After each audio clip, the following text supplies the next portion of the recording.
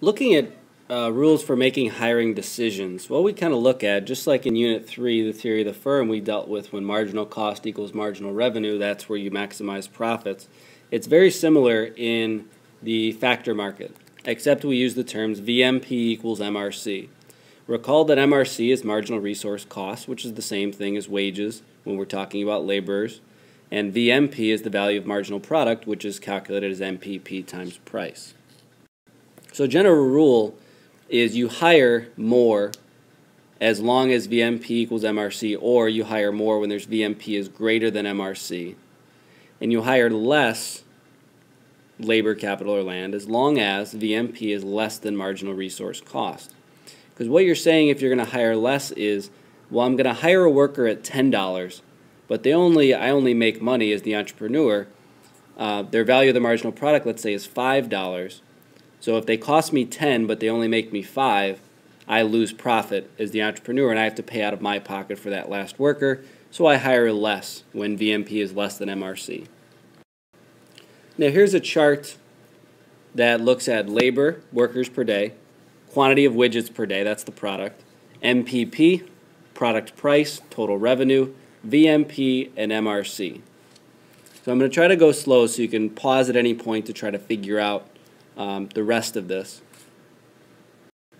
So to calculate marginal physical product, what we would do is, what we're saying is, well, when we added one additional worker, what's the value in units or quantity that they help produce? So we use the kind of formula looking at total quantity. So marginal physical product is 10. And again, at any point you can pause it to try to solve the rest of this column. So there's what the rest of the MPP column would look like, 10, 15, 10, and 5.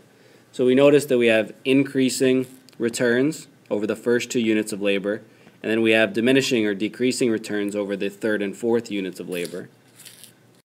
So looking at product price, we're not going to discriminate, so we're going to say that the product price is always simply $5. I'm going to put 5 in. Now total revenue equals price times quantity. So if you want to take a guess and try to fill out the chart, go ahead and hit pause now. So there's my total revenue column. And my total revenue is just saying how much money does the company gain in total from selling the quantity per day, the quantity times the product price. So again, that's P times Q. Now looking at VMP, the next column, there's a couple ways we can do this, depending on what you're given. If you're given total revenue, you can simply just kind of measure, well, what's the change in total revenue? So what's the value of the first unit of labor? We look at total revenue. The other way you might have to figure it out is it's MPP times price. So sure enough, for the first worker, we notice, well, 50 minus 0 is 50, and MPP times price would also give us 50. So I'm going to draw in 50 here, and go ahead and hit pause and try to solve the rest of this column. And there's the rest there. Now usually then they'll give you the wage, or they'll give you the marginal resource cost. And again, we're not going to discriminate and hire each worker at different prices. Instead, we're just going to hire all workers at the same wage or the same MRC. So let's say that the marginal resource cost for all of these units of labor is $50.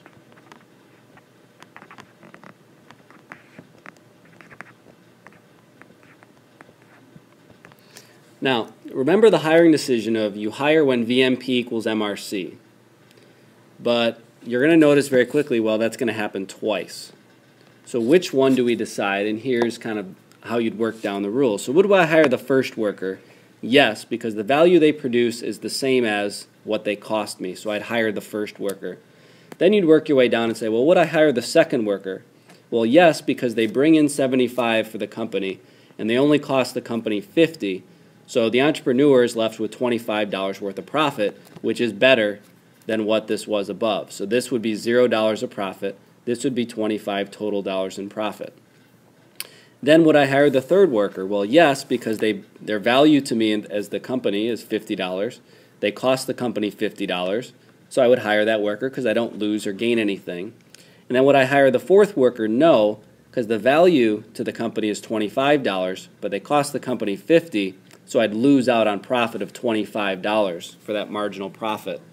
So the correct answer with how many, when they ask the question, how many workers would you hire, you would say 3 because that's where it maximizes profit, and that's where VMP equals MRC.